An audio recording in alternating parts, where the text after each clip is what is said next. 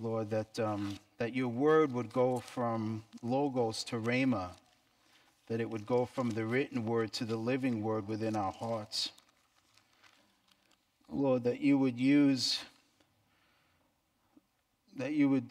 inspire us, Lord, and that you would increase our faith, O God, and that you would challenge us, Lord, to live beyond the natural into the spiritual, Lord.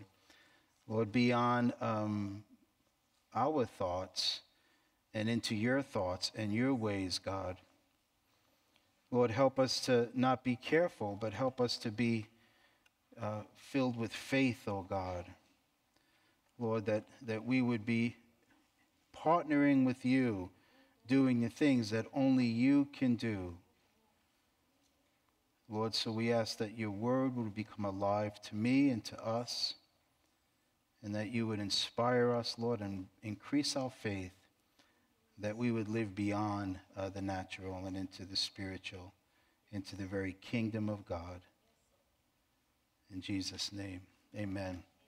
All right, well, we'll continue in our study through Mark, and we're at Mark chapter 3. And just a reminder to you that Mark, otherwise known as John Mark in the scripture, he's not spoken of a lot, but we do see him coming up concerning Paul and Barnabas in their missionary journeys. It's an interesting passage where John Mark leaves them during the first missionary journey, and Barnabas seemed to be more patient with John Mark than Paul, because come the second missionary journey, Paul didn't want John Mark to come with them, and so John Mark went with Barnabas, and Paul and Silas teamed up together. What's wonderful about all that is that Scripture does not candy coat or dress up godly people, but Scripture presents people of God just as they are, with all of their flaws. And of course, we think of the Old Testament, so many characters, and the New as well. Peter and his denial, John Mark and his abandoning them, Paul himself saying that he comes in weakness and that he doesn't do the things that he wants to do and does do the things that he doesn't want to do. And I just thank God that Scripture is so honest about the people of God, who we aspire to, right? Who we aspire to. And so thank you, Lord, for that. Okay, so here Mark is writing his gospel. Initially, the gospel of Mark was not embraced by the church, Mark not being an apostle, but later it was learned that because of his close relationship with Peter, in fact, Peter actually refers to John Mark in his letter, 1 Peter, as my son in the faith, Mark, John Mark, that later it became known that really this is the gospel of Peter, in the sense that Mark is taking dictation, if you will, from Peter. At that point, Mark not only was accepted, but Mark, it's believed, had become source material for both Matthew and Luke. And so just a couple of things that I found in my research. But here is the piece that I want to bring out to you and where we're going to end up this morning. The Gospel of Mark is written to the Christians in Rome. And it's written to the Christians in Rome during a time of brutality by Nero, the emperor. It was under Nero that Paul was beheaded and Peter was crucified, both he and his wife, so tradition tells us. But he was absolutely bloodthirsty, not only with Christians, but also with his own family, having his, I believe, brother or cousin executed, and then his mother wasn't too happy about that, and he had her whacked as well, as we say in Italian vernacular. This was a brutal, brutal man, and the Christians are dying in droves, and they're dying in the most grotesque and brutal ways, even to the point of being hung on a cross and then lit with fire to bring light to his circus, if you will. And this is who Mark's writing to, and how does he bring comfort? He brings comfort to them by emphasizing the suffering of Christ. Of all the Gospels, the third of Mark deals with the passion of Jesus. And so how does he bring comfort to the church? He brings comfort to the church by saying, this is the life. This is a life of bearing our cross. This is a life of serving. This is a life of caring. This is a life of giving. This is a life where we will be hated as Jesus was hated, that we will be persecuted as Jesus was persecuted. And so may we find comfort in that. Okay, here we go. All right, because at the end of this life comes our reward. This is not our time for reward. This is our time for service. This is our time for bringing people to Christ. This is our time of illuminating, if you will, the goodness of God. We will have all of eternity to be in our heavenly lazy boys, if you will, and we'll have all of eternity to reap the fruit of this life. This is a life to serve. This is a life to give. This is a life to live the life of Jesus in thought, word, and deed. Okay, I want to come back to the beginning of chapter 3, but let's start with verse 7. But Jesus withdrew with his disciples to the sea, and a great multitude from Galilee followed him. And from Judea and Jerusalem and Idumea and beyond the Jordan, and those from Tyre and Sidon, a great multitude, when they heard how many things he was doing, came to him. This great mob of people, again and again, they came to Jesus. The crowds, they came to Jesus because of the miracles. They came to Jesus for what they could get. Right? They came to Jesus for what they could get, not to support him in his calling, not to bring comfort to him in some way, not to necessarily advance what Jesus was establishing, the kingdom of God in the hearts of men and women. They came to take. They came for the benefits. Dear ones, may I say at the very get-go that when we come to church, we don't come to take, we come to give. We don't. Now let me say this. I get it. I love being here because I get so much from you. But I get from you in the context of giving. I get from you in the context of serving. I get from you in the context of offering leadership and glorifying Jesus. Does that make sense? So we need to be careful about that, don't we? Verse 9, so he told his disciples, because of the unruly crowd, that a small boat should be kept ready for him because of the multitudes, lest they should crush him. For he healed many, so that as many had afflictions, pressed about him to touch him. You can just feel the energy of people wanting a healing, wanting a touch. Verse 11, and the unclean spirits, whenever they saw him, fell down before him and cried out, saying, "You are the Son of God." But he sternly warned them that they should not make him known. Now, why would a demon make this pronouncement in this mob of people? A demon within a person demon-possessed. Why would they make this declaration, "You are the Son of God"? Well, we see it in Scripture often concerning names, and there's something about knowing the name and the quality of a person that establishes a sense of control. I don't fully understand it, but that's what that's about. They're declaring that they know, I know who you are. I know who you are, and there is this sense of you're not getting away with who you are. You're not going to be hiding from me. I know who you are. I know what you're about. You're the Son of God. As if that knowledge would intimidate Jesus, or as if that knowledge would put Jesus in a place where he's feeling like he was found out in some way. It's a strange concept, but here's what I want you to see. Even the demons believe and tremble. You see, dear ones, God help me, but I am so challenged to not just believe, but to live. To not just know, but to do.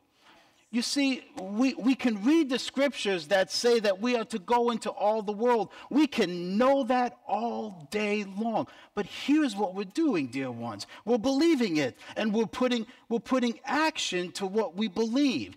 Even the demons believe and tremble. May I say to you that our challenge is to go beyond believing. Our challenge is to attach action to faith. What does James say? Even the demons believe and tremble, but do you want to know, O foolish man, that faith without works is dead? We just have to be careful of that. And you know who needs to be careful of thinking that because we're believing it, we're doing it? You know who really needs to be careful with that? Teachers, preachers. You know why? Because I can espouse with great passion the things of God and not doing it. And there's something that happens in me. I feel like I'm kind of doing it because I'm preaching it. I'm not. I can preach about evangelism to the point that I almost feel like I'm evangelizing. And I'm not. I can preach about giving to the point that I feel like I'm giving, but I'm not. I can preach about love and patience to the point that I feel like I'm really doing it, and all I'm doing is talking about it. So I'm the first one. I think preachers and teachers really have to be careful to not confuse talking about it and doing it. Okay? Even the demons believe and tremble. Say this little bit about Jesus telling them, hey, get a boat ready because they're about to crush me. I have a granddaughter. We love to play hide and seek. Right? You know what's amazing about my little granddaughter? She hides in the same place every time. She hides in the same place every time. And it would be so easy for me, where after 8, 9, 10, ready or not, here I come, go right to the closet and say, I got you. But that's not what the game's about. The game's about participating and being relational with little Lux. And so I walk around knowing exactly where she is and saying, where is Lux? Where is Lux? I'm purposely limiting myself for the sake of relationship. You know, last night I was looking at the moon. Did you see the moon last night? And I looked at the moon and I thought about this passage where Jesus says, get a boat ready in case they crush me. And I'm thinking, what? You made that. And there's a lot more of that where that came from. Why does Jesus purposely limit himself? Because he wants to do it with us. He wants to do it with us. Right? How would they believe if they haven't heard? And who's the hearing come from? You and me. Right? He purposely limits himself. And so isn't that fabulous, right? Okay. Verse 13. And he went up on the mountain and called to those he himself wanted. And in Luke, where Luke talks about this in 6:12, going up to the mountain is a place of prayer. He's about to make a big decision. He's about to decide the 12 who become the embryo of the New Jerusalem. It's a big deal. These guys are the pillars of the church. See, at some point, Jesus is going to be gone physically, but very present by his Spirit. And these guys are going to continue this work. This is no small decision. So he goes up to the mountain to pray. Are we praying about big decisions? Laura and I almost did a whopper yesterday, and I just thank God that we're in prayer, because we were about to do a whopper, and we didn't have a peace about it. And high five, honey. Are we praying before big decisions? Pray. Pray, dear ones. Jesus did before the picking of the 12. And they came to him, and called to him those he himself wanted. And they came to him. I'm reading out of the New King James, by the way, verse 14. Then he appointed 12 that they might be with him, and that he might send them out to preach and to have power to heal sickness and to cast out demons. You see, Jesus started in Mark 1 saying the time is fulfilled, the kingdom of God, and the time is fulfilled, and he's came to preach the kingdom of God. The kingdom of God is both proclaimed and demonstrated. The kingdom of God is the authority of God, that wherever God is, there is authority. That's why he said the kingdom of God is in your midst. Now, the kingdom of God was in their midst because of who he is. He's God. But guess what? If you believe the Trinity, you and I have the Spirit of God, and so guess what's present? the kingdom of God. And we just have to learn to, number one, repent and believe that, and number two, learn how to operate in the things of the kingdom of God. And that is something, Peter and I were going into the park and we're having conversation with people on Tuesday nights, and we're trying to get to this place where we're having conversation, we're sharing our story, we're sharing our testimony, and we're trying to discern, Lord, is there something that you want to do here, something of power? You see, that is this call. I want to be careful here, dear ones, but if the gospel to us is just the story that Jesus died to forgive me of my sin, that's huge. That's huge, right? That I am forgiven of my sin, and that because of the righteousness of Christ, I am, heaven is mine.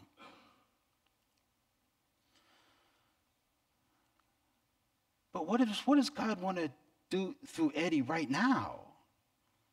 Is it just a matter of fire insurance? I got mine. Or does God want to demonstrate something of himself through my life? I don't know what that is, but the scripture gives us lots of things to be anticipating and praying for and being available for. However God wants to use us. The kingdom of God. Let me say something else. I do a lot more of kingdom thinking when I'm with somebody else. Can I be honest with you? I'll walk through the park and see people who are homeless, and I walk right past them. But if I have a brother or sister with me, Peter and I on Tuesday nights, there's something that happens when we're together that suddenly my faith is changed. And I'm really eager to participate together in something of God. That's true for prayer too. Someone had come to me and said, I just really need encouragement to pray. It's like, well, come to times that we pray. Start there. Start there. It's okay. The enemy would love to get us down on ourselves because I'm just not doing a lot when I'm by myself. Well, we're supposed to be doing this life together, right? When he called us to these things, he called them as a group, okay? So look at this fabulous passage. It begins to list, by the way, he called them, he appointed 12 that they might be with him, right? That he might send them out to preach and to have power to heal sickness and cast out demons, right? The Bible says that the Son of Man came to destroy the works of the devil. That's what's happening here. And that's what he wants to do through our life. And we get to figure that out. We get to walk in humility and say, Lord, how do you destroy the works of the devil in my own life and in the life of others, right? That is our challenge as disciples of Jesus. How do I do the life of Jesus in thought, word, and deed? Does that sound familiar, folks? That's our mission statement, isn't it? I love the part that he called them to be with him. Hey, folks, you want to disciple someone? Just call them to be with you. Hey, I'm going to Home Depot. Want to come? Hey, I'm going out to lunch. Want to come along? Right? Bible study is vital, right? I memorized scripture and I got into the word, and so much of what you hear me just saying is because I've taken study serious. But you know what? Having the word of God in us, now let's go do Home Depot together. Now let's go do lunch together. Now let's go take a walk in the park together. Just invite people with you, and you'll enter into discipleship. It just happens. You can't help but not talk about the Lord and see opportunities to minister the grace of God. Look at these people that he's calling. He calls 4 fishermen, 1 hated publican, tax collector. He calls a guy from a very violent political party, Judas. That's 6. And the other 6, they're just a name. Now we hear things about them, but in this opening part of Mark 3, think about this for a minute. Fortune 500 companies. Think about what they do. Hey, come and use our services because we got this person and all these degrees and all this experience, and this is a person that you want to have do your service. Right? These bios that are just so done, to sell their services. What's Jesus doing? Just gives a name. Why? Because it ain't about them. It's about God. It's about God. I don't know, maybe we ought to take a look at our website and just, not even have my picture. Just Pastor Eddie. Oh, maybe I'm being a little ridiculous here, but you get my point. Jesus does nothing about fancy bios with these guys. Why? Because it ain't about them. It's about the work of God through their life. Amen? Amen. Okay. Mark chapter 3, verse 20. Then the multitude came together again, so that they could not so much as eat bread. But when his own people heard about this, they went out to lay hold of him, for they said he's out of his mind. Guess who his own people are? It's his family. We're going to see this picking up in just a minute. And the scribes who came down from Jerusalem said, he is Beelzebub, and by the ruler of the demons he cast out demons. Beelzebub was a pagan idol, and basically what they're saying is this man is demon-possessed. So he called them to himself and said to them in parables, how can Satan cast out Satan? If a kingdom is divided against itself, that kingdom cannot stand. Who said that in a speech? Abraham Lincoln, that's right. And if a house is divided against itself, that house cannot stand. And if Satan has risen up against himself and is divided, he cannot stand but has an end. No one can enter a strong man's house and plunder his goods unless he first binds the strong man, and then he will plunder his good. So his own people, that was his family.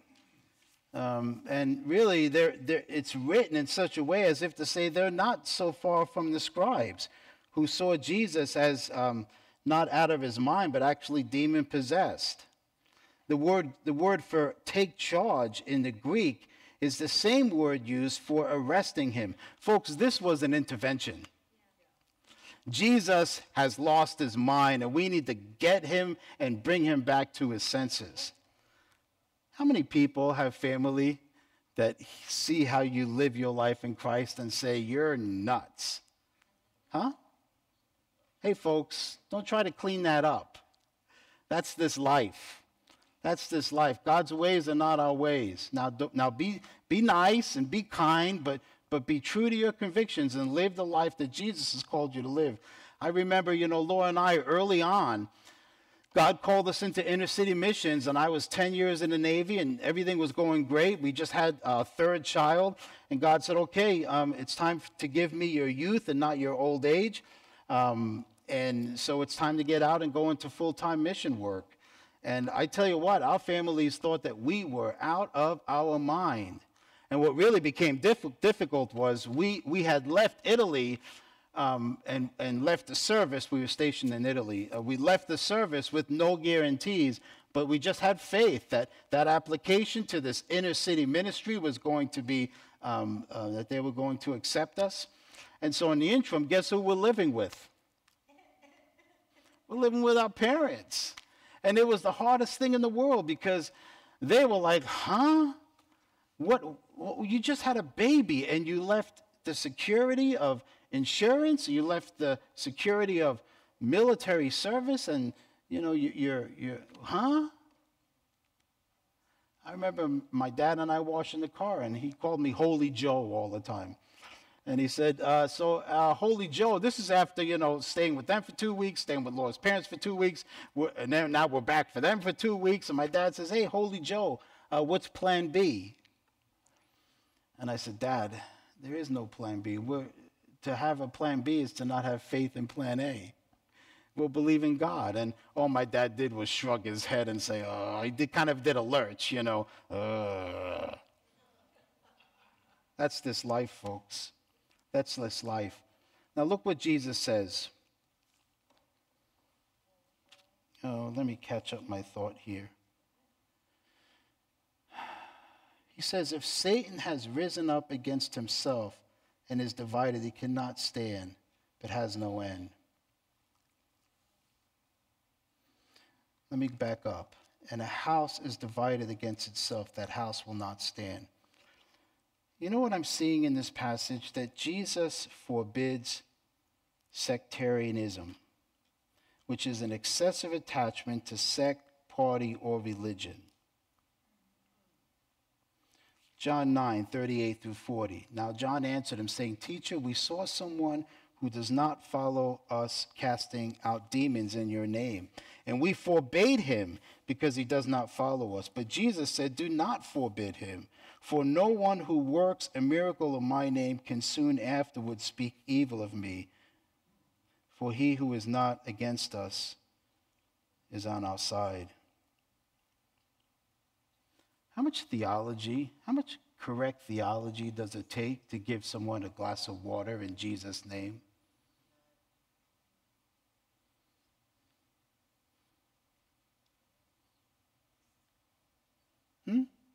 How much correct theology does it take to give someone a glass of water in Jesus' name? Jesus is saying, do not forbid them. Folks, we've become way too comfortable in being divided against ourselves. There's way too much of it. You know what Jesus says? Matthew 13:24. Let's go there. I want to read that.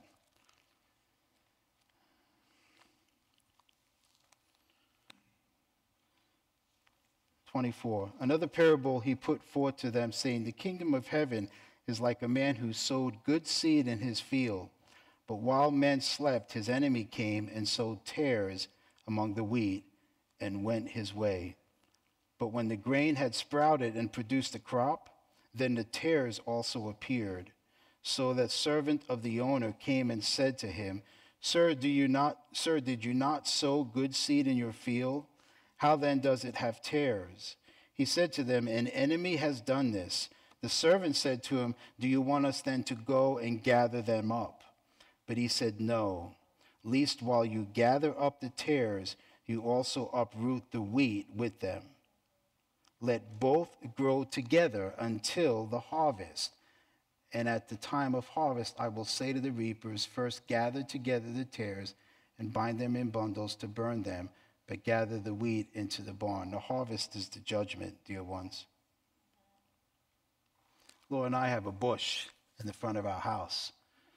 And, we want our bushes to grow. And I'm watering, and I'm trying to make little pools of water so that the water stays on the high side of the bush so it's always wet, And I want my bushes to grow. And on the one bush, there's weeds all around it, and it's the smallest of the bush. And I'm so tempted to just pull out that weed.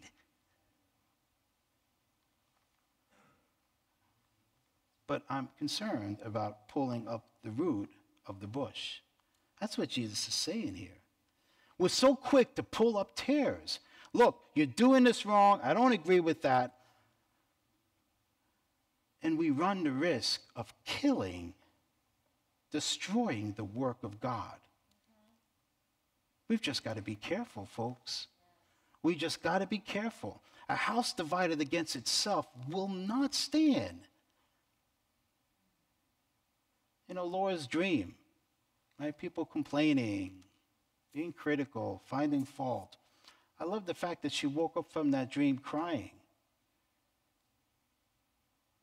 I mean, the world sees the church, and we are just taking sides all day long. How is that glorifying God? Look, I don't get it myself. All I know is it doesn't take a lot of theology to give someone a glass of water in Jesus' name. Why can't we find things that we agree on? Why do we have to be so apt to correcting and destroying the work of God, I believe? Look, I get it. I get it. If you dug deep enough, you probably find holes in my theology. We got to make a choice. Are we about glorifying the Lord and letting the church be something that is healing, that is caring, that is giving? that is forgiving, that is long-suffering, that looking past and not getting so hung up on the differences? Or are we pulling up tears, right? Pulling stuff up, and in the process, we're ruining the work of God. We're pulling up the root of the good stuff as well. All right, everybody, that's my pet peeve for the day. Melanie Green, I love this story. Melanie Green. Remember the whole time with Jim Bakker? What a mess, right? What a mess. I get it. Jim Bakker, Jimmy Swaggart, my goodness, talk about the church seemingly off the rails. But you know what made it even worse? That they blasted it on television. Rather than one-on-one finding some kind of resolution, forgiveness, confession, one-on-one. No. They blasted on the TV. What are we doing? Why are we publicizing our arguments? Honestly, Laura and I, you guys don't know the half of the things we argue about, and it's going to stay that way. What are we doing? You know, Melanie Green, Keith Green's wife, she was on a plane, and a guy sat next to her, and she introduced herself as a Christian. And the guy said, "Oh, boy, aren't you guys in the news?" It was during the Jim Bakker thing. And her response is perfect. She said, "Yeah, we do have our problems. We, not him, not the bad guy. We have our problems." And I love the story concerning Jim Bakker, Ruth Graham. As the story goes, he happened in the Baptist church that the Graham family went to. Right? And the first 3 rows, right, are all Graham family. And Jim Bakker came into this church just wanting, well, I suppose just wanting comfort. And he walked in, and all the eyes looked at him with a snare. And Ruth Graham, God bless it, it's a true story. Look it up, Ruth Graham and Jim Bakker. She got up in front of everyone, and she motioned, "Come and sit with me. Come and sit with me." That's the kind of church I want to be a part of, right? I want to be part of a church that doesn't find fault and doesn't ridicule and doesn't correct, that we see the good in just simply giving a glass of water. Or we'll kill ourselves. I wonder if the church is being empty these days is part of that. We've just become so critical. We've become a house divided against itself.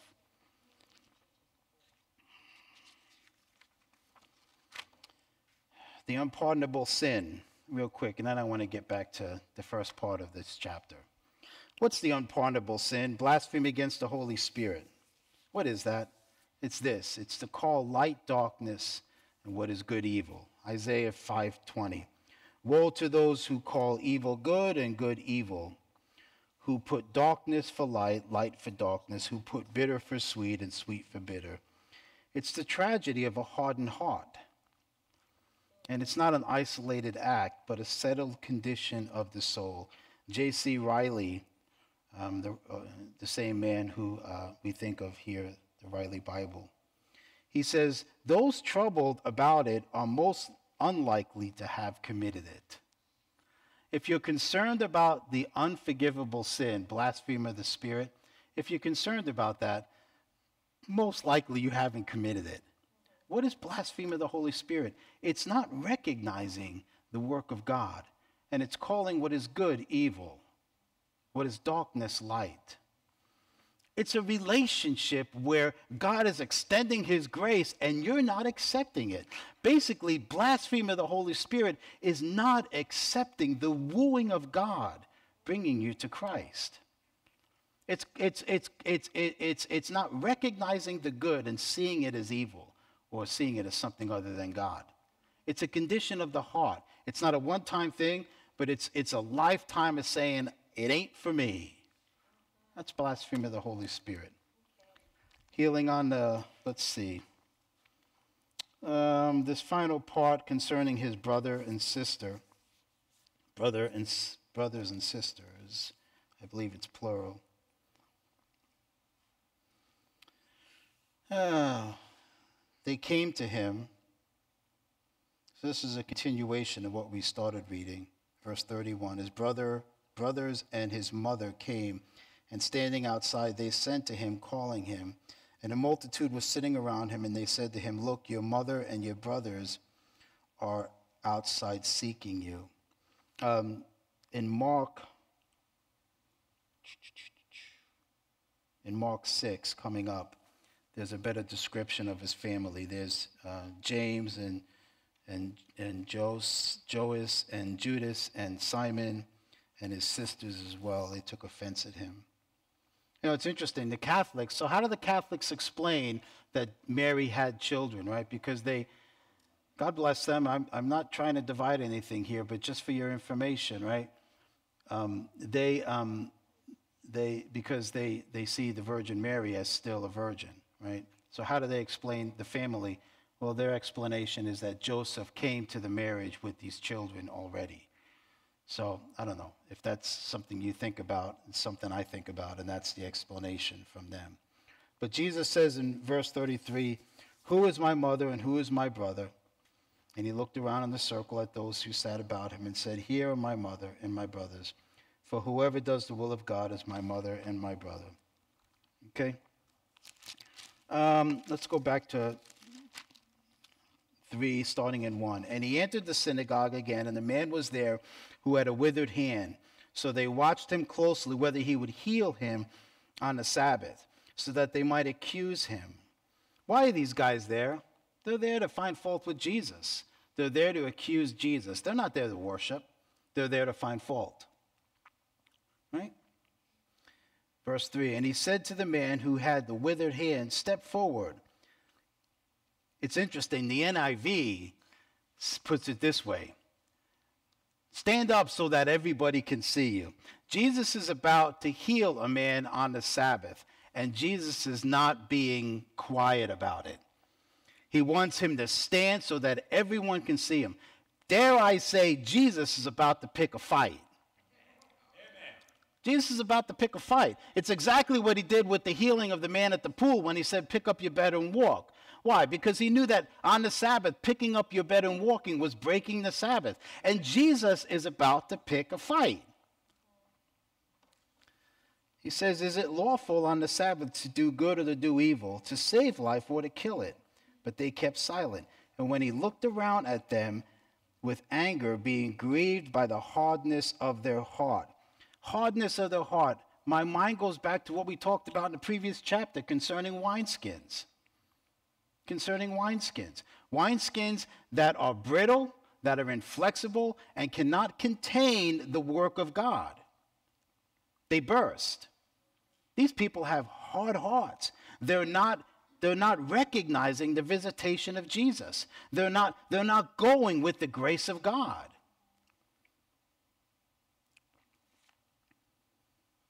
They kept silent. He said to the man, "Stretch out your hand," and he stretched it out, and his hand was restored, as whole as the other. Then the Pharisees went out and immediately plotted with the Herodians, which was the political party, against him, how they might destroy him. How is Mark bringing comfort to this persecuted church? We're only in chapter 3, dear ones, and he's already saying, look, they are hell-bent on destroying Jesus. So if you're also dealing with persecution, be true to the Lord. Our reward is yet to come. Amen? Worship team, come on up.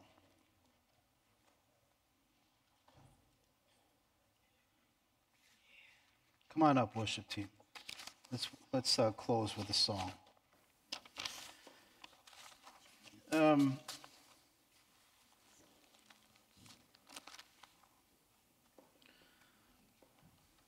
just wait upon the Lord for a minute.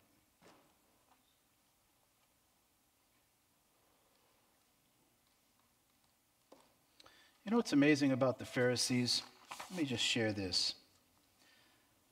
The Pharisees and their rules, right? The hardening of the heart, the brittle wineskin. The Mishnah lists 39 Jewish oral traditions. It's not in the scripture, but these are their rules. The first 11 of these were steps leading to the production and preparation of bread, sowing, plowing, reaping, binding sheaves, threshing, winnowing, selecting, grinding, sifting, kneading, and baking. That's the first 11 rules. The next 12 applied the similar steps in the preparation of clothing, from the shearing of sheep to the actual sewing of garments. These are followed by 7 steps in preparing the carcass of a deer for use as food or for leather. The remaining items listed how to do with writing, building, kneading, and extinguishing of fires. And also they dealt with the transportation of articles from one place to another. In addition to these major regulations, see, these are the people that are rejecting Jesus. These are the brittle, unflexible wineskins that are insisting that Jesus do it his way and missing the visitation of God. In addition to these major regulations, there were countless other provisions concerning the observance of the Sabbath, most commonly known as the so-called Sabbath day's journey, somewhat less than 3/4 of a mile. It was also counted as a Sabbath breaking. It was also counted as Sabbath breaking to look in a mirror fixed to the wall, and also even lighting a candle.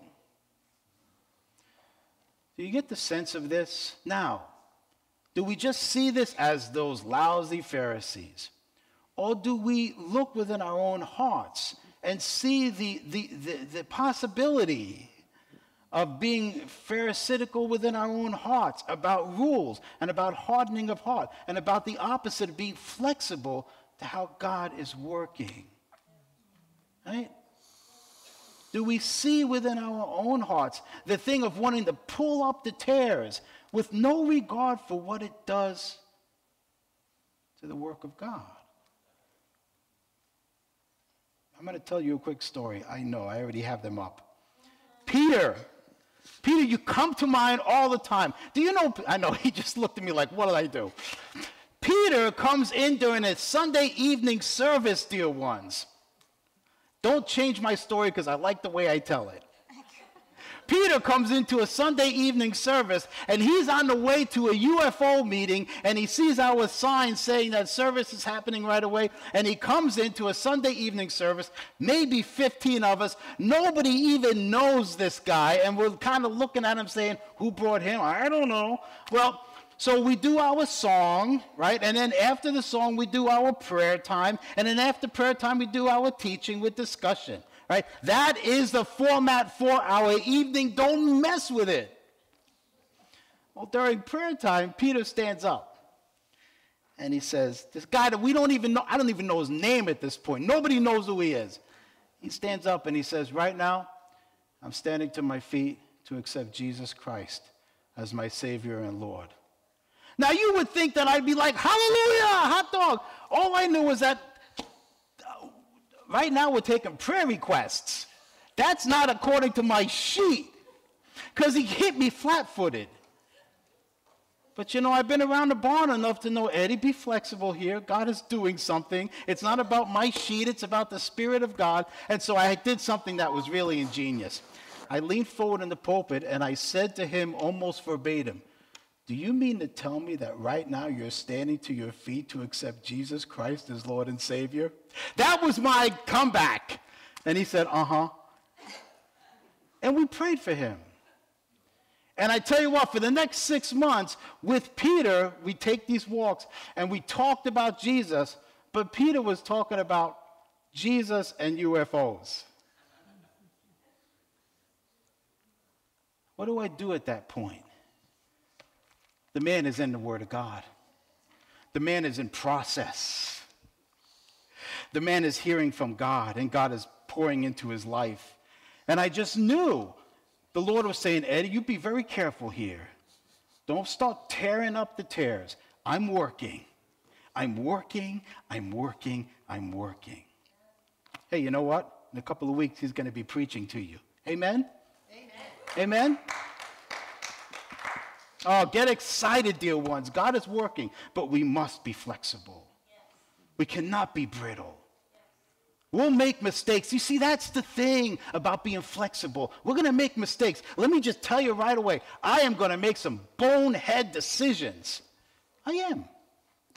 But I'm not afraid of it.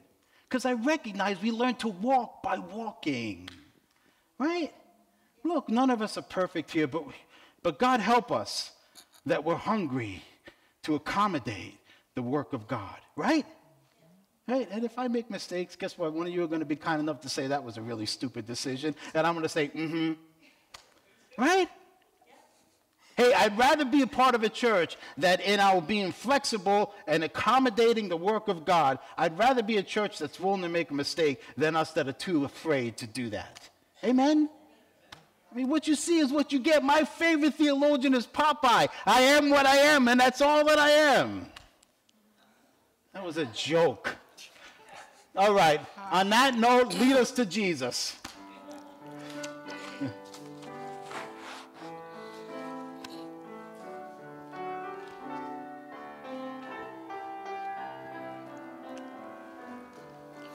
Reign in me, sovereign Lord, reign in me. Reign in me, sovereign Lord, reign in me. Captivate my heart, let your kingdom come. Establish there your throne. Let your will be done. Reign in me, sovereign Lord, reign in me. Reign in me, sovereign Lord, reign in me. Captivate my heart, let your kingdom come. Establish there your throne. Let your will be done. Reign in me, sovereign Lord, reign in me. Reign in me, sovereign Lord, reign in me. Folks, we have a wonderful potluck waiting for us, so be sure to stay and enjoy the yummies. Father, thank you, Lord, for our time together. Thank you for your word. Well, thank you for the food. We ask your blessing upon it in Jesus' name. Amen. If you'd like ministry or prayer, come on up and we'll linger here for you. Otherwise, we'll see you upstairs. Wonderful potluck. God bless you. Hey, buddy. I don't know. We had Mission Chapel this morning. And you enjoyed that story about